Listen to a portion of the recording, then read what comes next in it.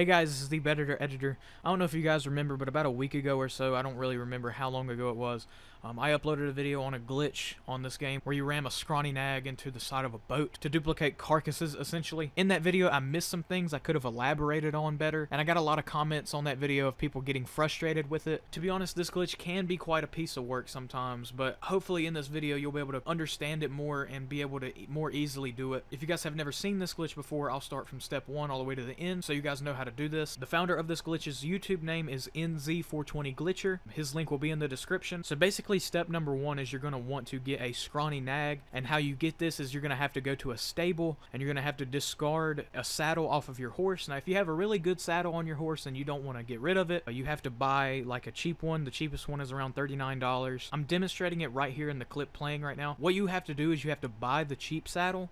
Once you buy the cheap saddle, you want to equip it onto your horse and then discard it, and then your horse should no longer have a saddle. Now after you discard it, your horse like visually will still have a saddle, but you can just back out of the menu and it won't have it there.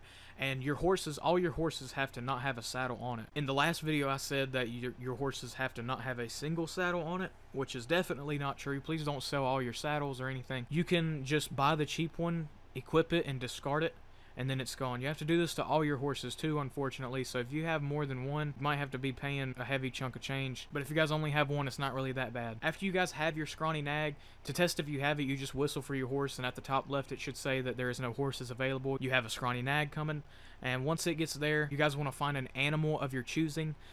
The best animal is obviously the 3-star cougar, which sells for $13.50, I think, for a perfect. I used a 2-star fox in this video. Don't do what I did because you will not be making like much money at all. It will not be worth it whatsoever. But if you guys can get a hold of a 3-star cougar, this will work way better for you. Essentially, once you get a hold of this animal that you're going to be duping, you're going to want to put it on the back of your scrawny nag, and then you're going to want to go to Saint Denis. Now, to get to Saint Denis, you guys don't have to ride all the way there. You guys can just simply fast travel.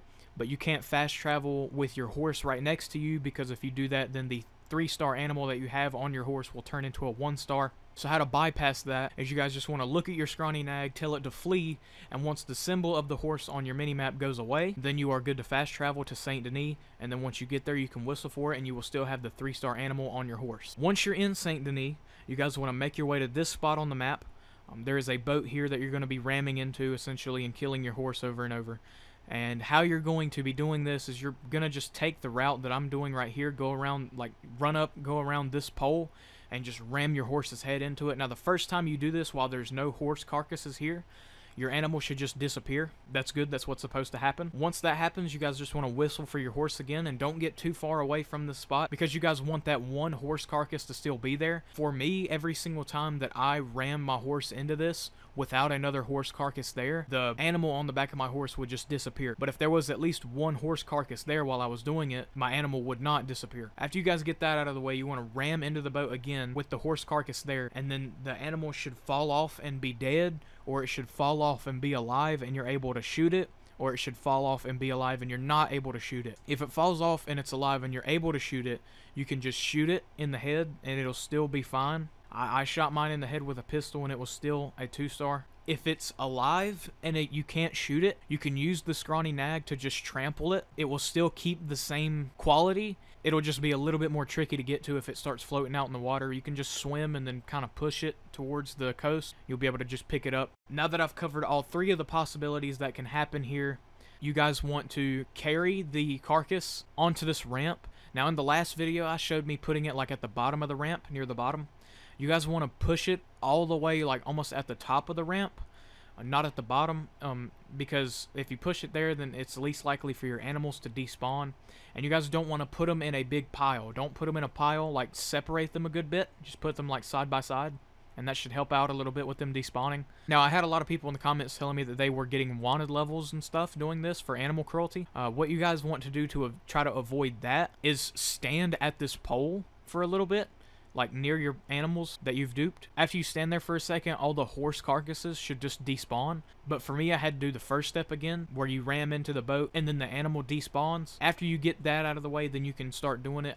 I recommend like after you get about 3 or 4 dead horses right here, you go ahead and go stand at that pole and refresh that spot, because you guys really don't want to get animal cruelty and have the cops shooting at you, because then you're pretty much SOL.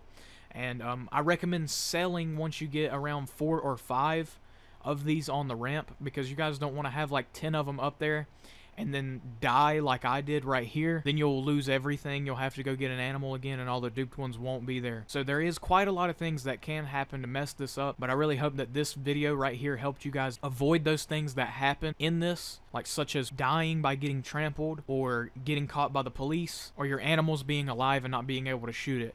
I didn't know that you could simply just trample it and it still be the same quality. I had a commenter on the last video tell me about that. If you guys have already seen this glitch, I apologize that I'm uploading another video on it. It's just I really wanted to get some things out of the way because a lot of people were getting really frustrated with this, and I just felt bad for them. It's not as hard as people make it out to be, but it's not very easy. I recommend just doing the last glitch that I posted yesterday if you guys want an easier glitch. But this one right here isn't that hard. It's just there's a lot of things that can screw it up. That's the biggest problem with it. But yeah, like I said, guys, the founder of this glitch will be in the description. And that's pretty much it for me. The channel's been doing extremely well lately. Thank you guys for all the support and stuff. I've even had people message me on PlayStation telling me they like the videos and stuff. Thank you guys for that. If you guys want to add me on PlayStation, it's Postbologna. It's POSTBOLOGNA. There you go. You can add me, message me, whatever. I don't really get on there too much. The only time I get on PlayStation is to get footage from my videos.